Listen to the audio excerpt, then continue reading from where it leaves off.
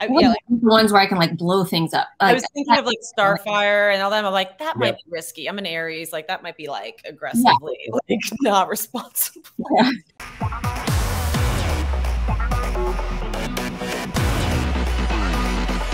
Welcome, friends and fans, to another edition of GalaxyCon Live, where we are bringing the convention experience directly to you.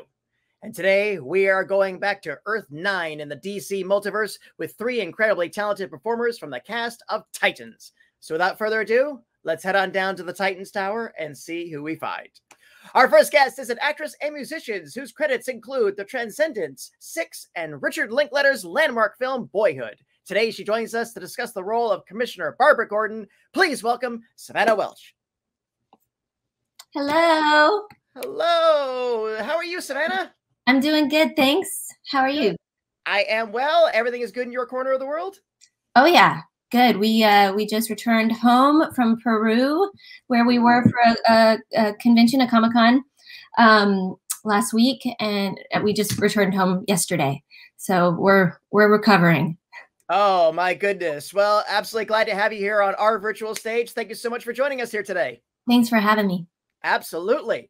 And next, he is an actor whose credits include Game of Silence, Girl Meets World, and Do Not Reply. Today, he joins us to discuss the role of Jason Todd, formerly known as Robin, now known as Red Hood. Please welcome Curran Walters. Hello. Hey. He's making an entrance. How you doing, boss? Good. I forgot my ring walk. I wanted to do music and all that stuff. But I'm good. How you doing? I am well down here. I understand that you're in the always curiously interesting Vegas. Yes, visiting some family. So yeah, fun stuff. yeah, absolutely. Indeed it is. Well, glad to have you here, boss. Everything is good in your part of the world? Yes, sir. Everything's great. How are you? I said doing well here, down here in Fort Lauderdale. Awesome. It hasn't rained as often as it usually does. Okay. The Florida Board of Tourism doesn't want. Do you enjoy the rain or do you not enjoy the rain? I enjoy the rain as long as I don't have to drive in it. Yeah, right. Especially in Florida. Yeah, thank you for having me. I'm excited. Yes, absolutely. And I'm excited for our next guest. She is an actress whose roles include Other Space, Shots Fired, and The Man in the High Castle. Today, she joins us to discuss the role of Donna Troy, better known as Wonder Girl. Please welcome Conor Leslie. Woo, woo, woo, woo. Like gas hands. Like, hey. Conor, how are you? I'm great. How are you? I am doing well, doing well. How are you in your corner of the world? I'm great. I'm in New York City. I'm home. This is my home city. And I haven't been like stationary here in so long because we were filming in Toronto for so many months. So I'm just happy to be here. And it's all I'm very jealous that you're in New York, Conor. Be jealous. Everyone should be very jealous. Absolutely. Well, friends, thank you all for joining us here today on the GalaxyCon virtual stage. Our team is going through the chat room right now, pulling out the questions for us. In the meantime, I'd just like to throw this out for each of you. What would you consider to be the craziest day you had on the Titan set? One crazy day? Only one? Oh, I know. Yeah. That is impossible. Well, again, any TV show is fraught with, let's say, some minor peril, but any show involving special effects, special costuming, those things are tripled. So they add up. Yes. I'm processing all the crazy moments. There's a lot in the comic book show. It's more of like pick a crazy month, or I don't know, like every one that stands out for me was Brenton and I think we're up to like 5 a.m. doing a fight scene, and we did everything, like the stunt doubles parts and everything, and then we did our part last, and we were like dead tired, and that was a pretty crazy moment on set, and it was the big fight with Nightwing and Red Hood and like the street. So I would say the sentence "a fight scene at 5 a.m." sums up like most fight scenes because somehow they just get thrown in. But I think one of the craziest ones that sticks out in my head was the season 2 finale when we did the carnival, and it was me and Superboy, sweet Josh Orphan. And so I remember we were filming. We did that also like at 5:15, and we had to make that stunt where we like go head to head by the time the sun came up, because for anyone watching, when we're shooting these exterior night scenes, we're daylight dependent, we call it on set. So you have to get it all in before the sun comes up, or it's not continuity accurate. So that scene was crazy because we had the carnival and we had weather and we had like do this crazy stunt in 2 takes or whatever it was, and it all happened in a blur and I barely remember it. No pressure at all. No pressure. No pressure. Yeah. Like, you can do this. I'm like, yeah, 20 minutes, but hey. So that was definitely one of the craziest days. It was, and we had the carnival, so there's lots of extras. It was wild but fun. Oh, I'm sorry. I thought you were supposed to block that. Oh. Yeah, I was like, well, that just hit my face. I'm just like, I don't have some ice. Choreography. You learn it real fast or real or not at all. Fast, or it will learn you. Yes. That's a good way, very good way of putting it. Savannah, how about you? Yeah, I mean, my story is probably exactly the same as these guys. It was the fight scene with Lady Vic, probably that one, in the alley, 5 a.m. Our stuff was at the very last, part of the day. They got most of the stunt double stuff coverage. And then got all of our stuff at the end, for the most part. One of the stunt doubles, Orfeh, was injured like right towards the end of the night. Injury. Orfeh's just the best. Orfeh's amazing. Orfeh's amazing. She was a stunt double for the Lady Vic character. And they decided at the last minute, and this is when like everybody's exhausted in the crew and everybody's just tired and maybe not making the most sound decisions. And they just decided to add a shot. And it was like an over the shoulder shot of my reaction. And so Orfeh did I did a move and Orfeh was supposed to react. And she just went back and like whacked her face on the camera and, or her head. And we just like watched this egg, swell up. Our stunt team takes all the heavy hits. Yes. Yeah. And of course she just like, maybe sat down for 5 minutes and then got back up and kept going. They're made of something else. Yeah. Yeah. So that was, and it was of course one of the most frigid nights in Toronto that winter. And they have a snow machine blowing on us, which is just additional cold air. And soap. Love that. So, and I was in a wheelchair, so we had it was like rigged with all kinds of stuff to like pull it back, and we're in a bumpy alleyway, and there were many things like the stars had to align in order for these shots to work. Yeah, that's showbiz. But you never know when you watch it. She's just love it. Those batons like it's nothing. It makes it fun. That part was easy. I can wave stuff around like it's nothing. Well, there you go. Well, thank you for indulging my capricious curiosity. We're good to go on our audience questions. So I say we go ahead and roll our first one. And this comes from Anne, who would like to know, were any of you fans of the Teen Titans cartoons or comics before joining the show? Thanks for the question, Anne. I wasn't. However, I was familiar with it because I have a 9-year-old son who watched the show. My son is named Charlie, and he would educate me on all of the Teen Titans stuff. I can't say that I ever sat down and really watched it with him, but that's my answer. I was familiar with it, but I can't claim to be a fan because I never invested time. I feel like anyone who's watched anything I've said in this response, because it's been asked a couple times since I've played Donna, is that I didn't, but I have 2 younger brothers, and they're both comic book fans, but one in particular, Jack, is a big comic book fan. So he read all of them. He loves all the universes, and he really educated me on it and the comics and the show. And so when I got the part, he was like one of the first people I called, and he just tried to send me all the information at once. And that was kind of my education. That must have been a bewildering conversation, because the comic book history of Donna Troy is one of the most convoluted. Yep. Yeah, I learned that after I joined. I was like, wow, here we go. How do you... Then after Crisis of Infinite Earths, she got regal, and then she was Troya, and then that Troya worked for a while, and then she went back to the I feel like a lot of comic book characters, what I've learned in the last few years, they all have obviously different iterations, but of all of them, and I'm not just saying this as playing her, it is one of the most convoluted, confusing, all over the map one. I'm like, and what's crazy is there's so much good source material in like so many different pockets that I'm like, why are we messing her up like this, guys? Like just streamline it a little bit, because she's so cool and incredible and all of the things that made me want to sign on to play her. But the source material, I remember just being very overwhelmed and being like, what did I just sign on to do? Which version are people expecting? How am I going to at all reach a version that's somewhat resembling who this character is?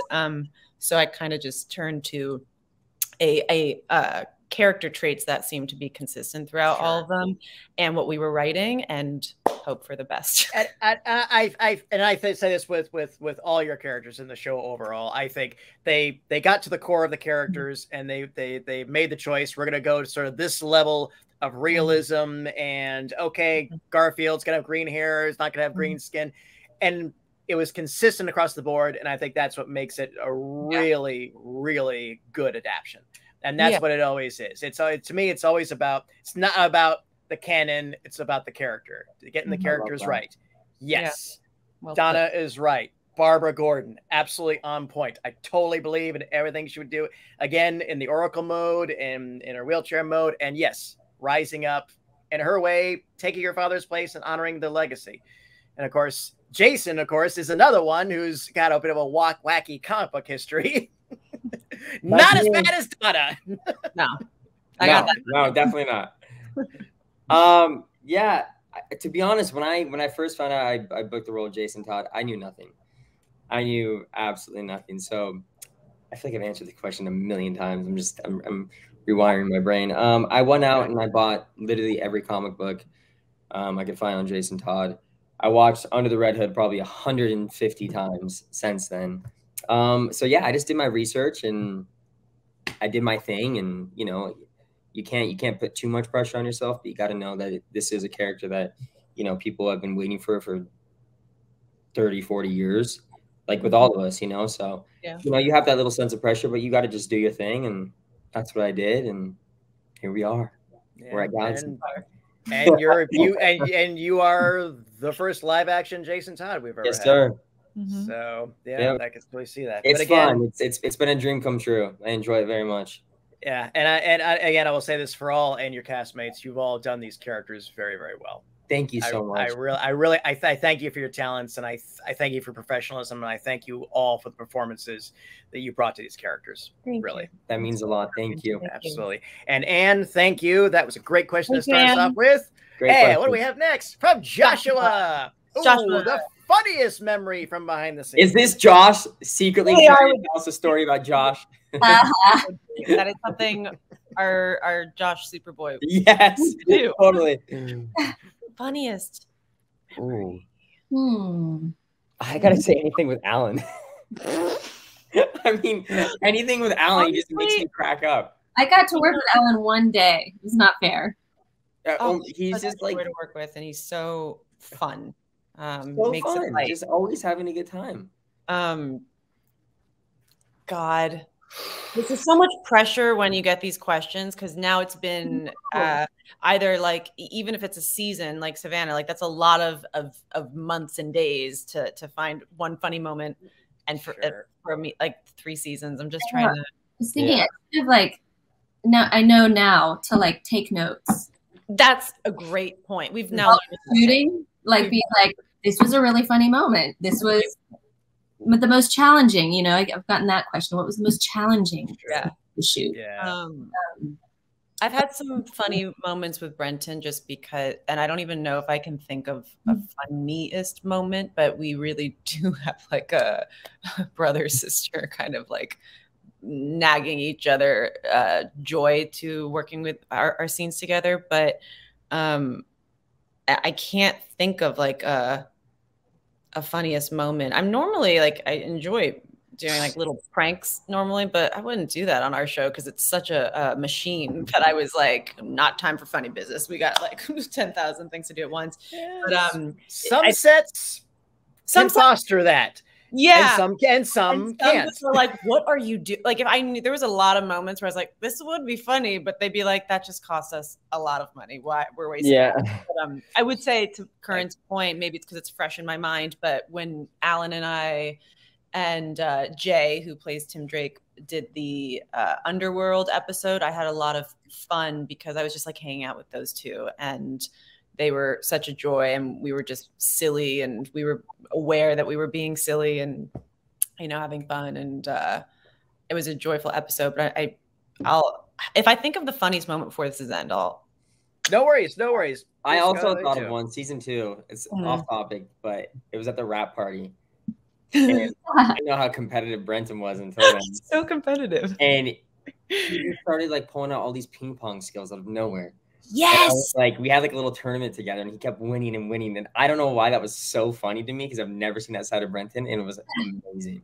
That was awesome. Do you remember that, Conor? I do. There's a Spin in Toronto. If there's any Canadians out there, sadly, we filmed season 3 in a pandemic, so we didn't get to go to any of these fun spots because it was all shut down. But season 2, we did the rap party at Spin. We just played ping pong, and then I think that they wanted us to leave because we were just throwing ping pong balls at each other. Like, all right, time to get out. Yeah, that was fun. That was there you go, Joshua. Great question. Thank you. And what do we have next? From Kevin. If you could have any of the abilities or powers from Titans, not necessarily your own, but any that you experience, what would you choose and what would you use it for? Loaded. Abilities or powers. Yeah. Trying to think. I feel like I would be Jericho. Well, does he count as a Titan? Does Jericho count? He was on our show, and I just love cello. But sure. Yeah. Any character on the show, yeah. I don't know. He just got to like slip into other people's like and walk in their shoes. Do you remember that? Like he could just like jump there. That was actually a fun day. That was a funny moment. It's involving Alan Curran. So it's like, but he had to like dance and be silly, and Jericho like, you know, possesses his body or whatever, and that was so fun to watch. I was like, that would be so cool, because I don't know, anything where you could be like kind of anonymous. I'm always wanting like invisibility. I don't think anyone on our show has invisibility, and I think that would be really cool. I love Donna. I would love to fly. I haven't gone to fly, but I was gonna say I'd love to fly. Yeah, if I could, I guess I would still love to be her, but we just haven't. She hasn't really flown yet. But is that a Donna Troy superpower? Fly. She can fly, girl. Why do I need to fly? I don't know if anyone has teleportation. These are questions. I would like to teleport. I think that would be pretty cool. It'd be so cool. Yeah, but don't have to worry about traffic. No. Why didn't she just fly over to Gotham? All right, be there in a second. Yeah, that would be fun. I'm trying to think like what all the powers were. I mean, I like the ones where I can like blow things up. I was thinking of like Starfire and all that. I'm like, that might be risky. I'm an Aries, like that might be like aggressively like not responsible. Yeah. She's so great. I love Starfire, but I was like, I don't think I should have those powers. No, nobody should give me the power to blow things up. I don't know. Can somebody time travel? Do people time travel on our show? I mean, not really. I guess Raven kind of can like show up places. Mm-hmm. Yeah.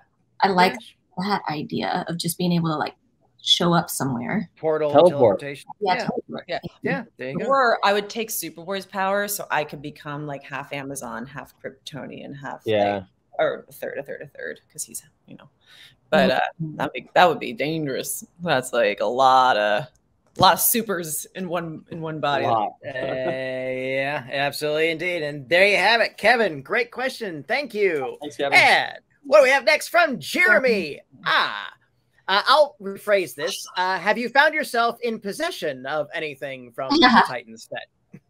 I tried to get this sword from season 3 and I did not succeed. I tried with everything in me. I have boots from Donna's season 1 outfit. I don't know if that's it's not a cool, you know, it's not one of her super. I don't have her lasso and all that stuff they take. You can't really like. I would never steal anything. I don't like have. I'm not that cool or whatever to like get away with that.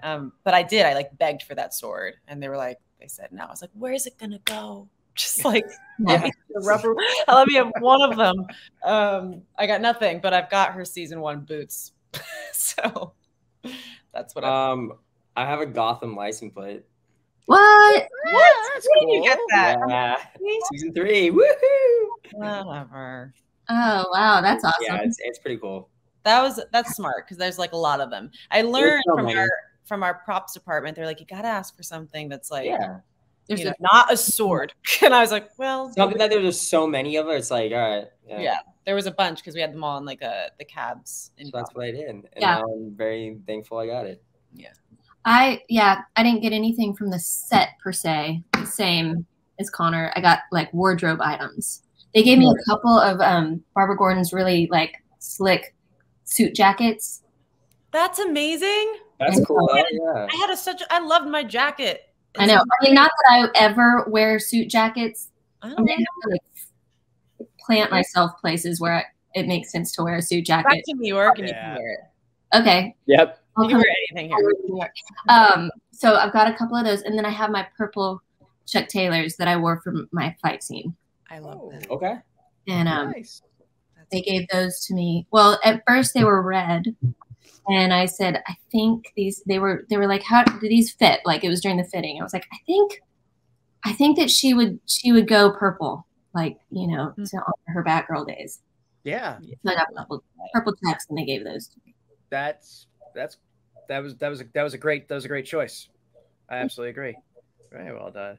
I think a few months ago, one of the greatest stories, actor William Daniels said that he would, at the end of the season, he would take all of his old clothes on the last day and switch them out with the wardrobe. So he'd walk out with the whole season's worth of wardrobe. I thought that was the most savage. That was the most savage burn I've ever heard. Commitment. You've brought all of your. Wow, that's commitment. He would just all his old clothes. He would switch out for all the nice new ones they had from that season. Yeah, that's not allowed on Titans. No. Yeah, it'd be a little difficult to pull that one. Very difficult. Indeed. So, and there you have it, Jeremy. Thank you. Good one. And what do we have next? From Claudia. Is there anyone that you haven't had scenes with that you'd like to, or anyone you wish you've had more scenes with? Savannah. Yeah. Savannah and Conor. We didn't get any. I was so mad. Actually, Savannah was there on my last day of filming. Yeah. It was the scene where Dick is talking to Barbara, how he's leaving, and then Donna walks in and she's like, you asked her to come with you, didn't you? And that was it. So that scene that Dick and Donna have at the end, they were filming their scene as well. So Savannah was on set on my last day. We were in the chairs together and talking, but we didn't get any scenes together, and I will always be sad about that. Yeah. The closest we got was like we were in the background of each other's other scenes. Yeah. So I would have loved to have scenes with you, and then also you, Curran. I know, literally nothing. Not a single one. We've had Conor and I had some the first couple seasons, but not much. Not a lot. I would, you know, like standing there with our eyes like glowing dark, or I'm like hovering over you like a we're like. I remember that day. It was so cold. We had to like fly back in our backs. Oh my god, that was funny. It's it's interesting because we're an ensemble cast, and so there's a lot of days. More so in seasons 1 and 2, where everyone was in the room. A lot in season 2. We're all in Titan's Tower. Everyone's like in the room, but not interacting like one-on-one. A one-on-one scene is with only a few people, and then season 3, because of COVID, we kind of were in filming pods. So it's like everyone had, I'm with Jay a lot, so like it was kind of a way we were broken up. But season 2 was like that, Curran, where like we'd have like these big group scenes. So we'd see each other at work, but there was no like heart to heart moment. Like I'd consider a scene with someone where you're like having a dialogue. There was never. No. Yeah, there was none of that. It was just like being like accusing you. Yeah. Of something in Titan's Tower and storming off, and then I guess one this season where you just stood over me. Yeah, but again, those don't count. I always feel I want you to show have up for like 2 minutes, like, hey, Curran, and then you do it, and I'm like, all right. I'm like, don't do it, you're good. Hi, Conor.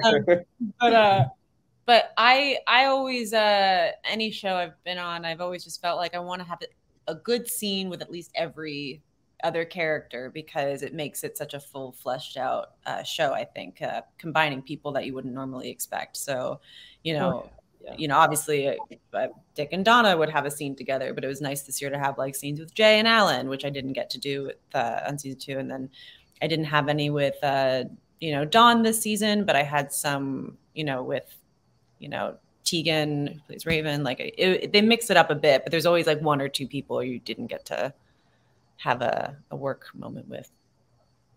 Yeah, understandable. There you go, Claudia. Great question. Thanks, Claudia. Yeah, what do we have next? From Christy. It's a fandom crossover. Oh. Paul, where's the graphic?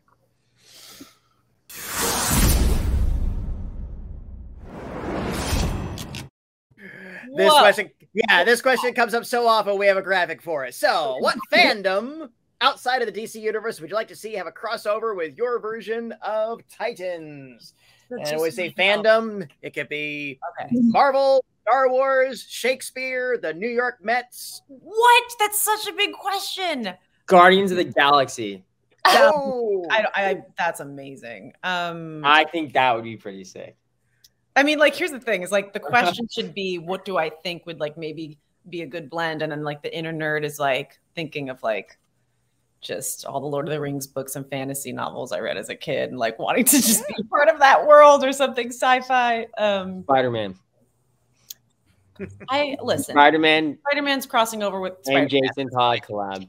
No, nothing against him. My brothers love Spider-Man, but I'm like, Spider-Man is Spider-Maning over here. I love it. What fandom? Wow, that's such a great question. No, it's a massive question. What would be really unexpected even? I know. Savannah and I are here like don't say Star Wars. Don't say like all the obvious. I'm thinking of all my favorite ones. Let me think. Harry Potter? I don't know. I think witches, wizards. That'd be pretty dope. They'd be real trepidatious around Raven. And, Mom and me was like, those Harry Potter kids do not need to come to Gotham. That can't happen. Right. That's aggressive. You're right. That's unsafe.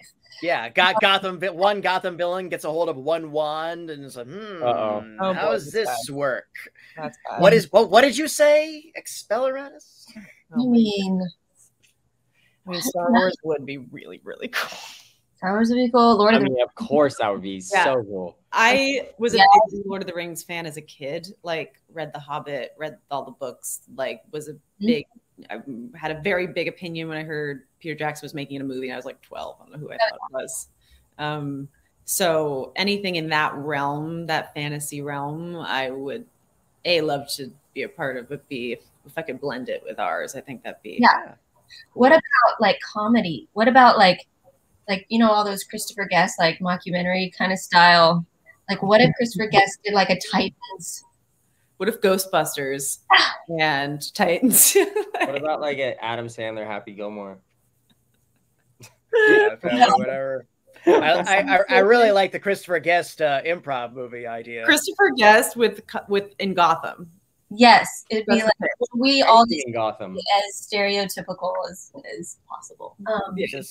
Just putting in there your characters. Okay, at the end of this, you got to decide. You're gonna pick the pig drapes, and you got 2 minutes. Go. That's how they work. He tells the actors, "This is what needs to happen. This is your time, and we'll just do 20 or 30 versions." That is amazing. Yeah, that we don't have time for that. I tried. Yeah. Me too. On Titans, he said no. Let's see. SNL, Titans on SNL. Wow. Now we're going all over the place. But. No, Alan then. Alan would do great on SNL. Oh my God. No, these are all good. It happened once in the 80s. DC and Marvel used to be on friendlier terms, so they did do an X-Men Teen Titans crossover. Wow, special one cool. shot. Why do we gotta like have these? My brother Jack, the one I mentioned, he loves both for all the comic book fans out there, he's a big Marvel and DC like fan. He's like, I just love comics. Like, he's like, I don't know. And of course he does have his own very strong opinions on all the things as well. But he's just always like, I love all of it. Yeah, it's good stuff. And let's roll another one. And this is gonna come from Jack. What's the one thing that you've taken away from your characters?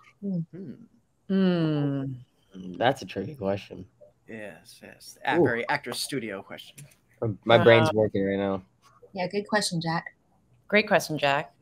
I would laugh if that was my brother. He knows I'm doing this, so. I think something I took away, actually, it was season 1. There's a scene with Dick and Donna, and it's actually the first time you meet her, and she's explaining to him, he's all self-tormented, Dick, being like, oh, I burned the suit. Like, how did you escape it? And she's like, I didn't quit being Wonder Girl. I just knew I could do better being Donna Troy. And it was a really cool thing about that is realizing like how, I mean, as a woman, how multidimensional women are, and that they're kind of, and maybe as for the superhero in her, kind of like put under one title, and you're one thing, and you're just this, and you're this like image or pedestal that you're living on. And you're not, you're many different things, and you can be both of these things. You can be strong and then also a vulnerable human. And I think that's what makes her so interesting, because she's not fully Amazon and she's not fully human. And that was a really nice takeaway, which was just kind of like, you don't actually have to give up being this strength and this kind of thing to also be doing good in the world. You don't have to be on like level 1000 to be making a difference. Like, you know, you don't have to impact, I mean, great if you can, you know, impact 10,000 or thousands of people, but if you do help one person, it's just as impactful. It's like a drop in the ocean. So I remember reading that and feeling like that was a really important lesson takeaway for myself or any other women or people out there.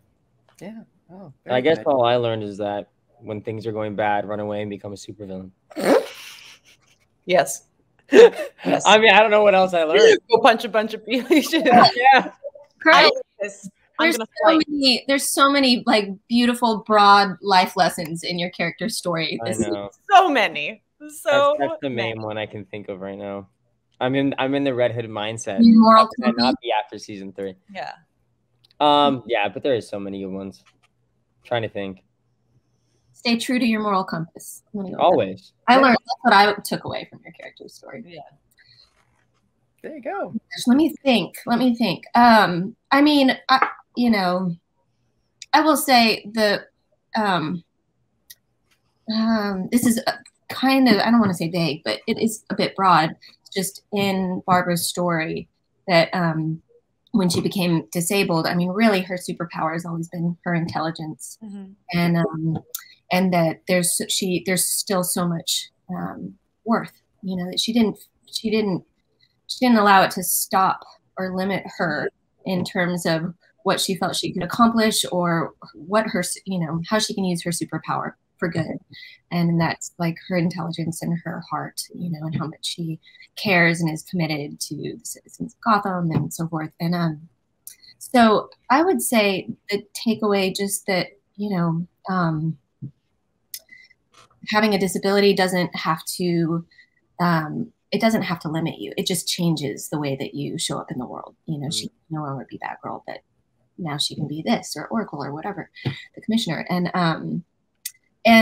one thing that I would say that really influenced me and it was impactful was just the little bit of time that I did spend in a chair. I walked away from that experience really having more of an awareness about accessibility in the world. And just, you know, I'll admit, like walking around Toronto, just noticing how many places really are not accessible for people who are in chairs. And that's just something that I wouldn't have paid attention to or maybe noticed without having that experience. So that was a takeaway. It's just having more of an awareness about that, is even though I know that that's probably just like on the surface of what that reality is. Who really That's are. awesome, Savannah. But Yeah. It's beautiful. Yeah. Very, very well spoken. Very well spoken. So, yeah. So, Curran, you're able to think of one, or? I like the supervillain thing personally. Hey, that's mine right now. You can see it's okay to stick to that. And then That's mine. No. then ask yourself, am I happy as a supervillain? Do I really want to be Am I doing these happy? Is things it? with my family? I guess for me, it's just like there's no. I guess what I've learned from my character, especially like now being like listening to Crane the whole season 3 and whatnot. As everybody knows, there's just nothing like family. It's like my core is with the Titans always. And you see that relationship with Dick and Bruce and how much that really means to me and how much that affects me.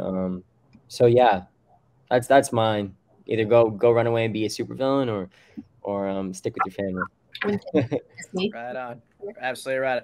There you go, Jack. Thank you. It was a great question. I think we have time for one more, so let's see if we can go on a really fun one. Yes. And this is going to come from Styles. Oh. What kind of superhero persona would you create for yourself?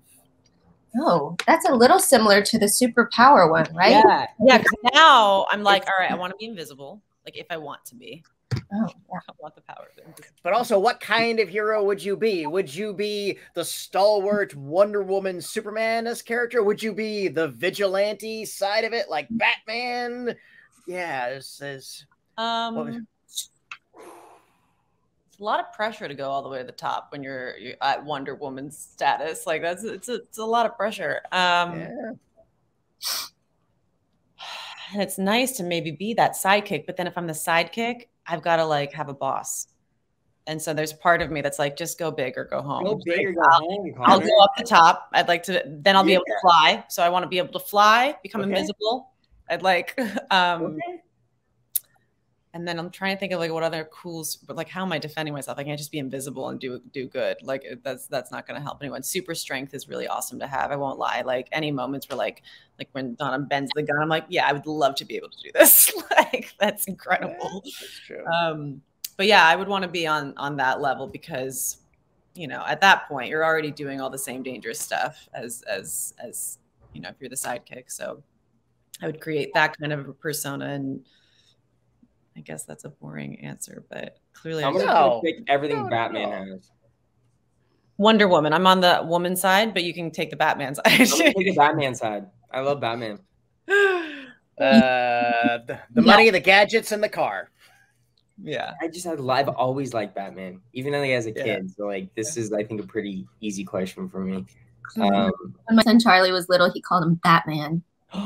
Oh my gosh. How is Charlie? Charlie great? Yeah, he's awesome. Will you tell Charlie hi for me? I will. Yes. Okay, good. Charlie's yeah, I don't know. I have a picture of me when I was literally, I think, 3 years old in a Batman costume. And it's pretty cool how that like developed over time. So yeah, probably Batman for me. Mm-hmm. So are we, I'm confused about the question. Are we choosing one that's already existing? Because if that is true, then the easy answer for me would just be Batgirl. Because I never actually got to be Batgirl. Like properly, like as she should. That experience. And so many people have asked me when they're going to get to see me in the suit and blah, blah, blah. And anyway, I want that just as bad as yes, please. Yes. That'd be awesome. This Batgirl was rad. Heck yeah. Absolutely. We look forward to that. Thank you, Styles. Great question. And panelists, this has been an absolute delight. Any final words before we take our leave? Just thank you. This is so fun. Loving our world and our show and being basically the source of why these things happen and why we get to play and do what we do. What she said. What Conor said. What Conor That's the It's motto true. of the day. Thank you. It's just you guys are awesome and so passionate, and it's not yes, unnoticed. It's been my absolute pleasure to serve you all today. Once again, thank you for joining us on the GalaxyCon virtual stage. Thank you to our audience for joining us today, and thank you for your great questions. Hope to see everybody again soon. Until then, bye-bye, everyone. Take care. Happy holidays. And remember, smiles are free. Spend them often. Yes.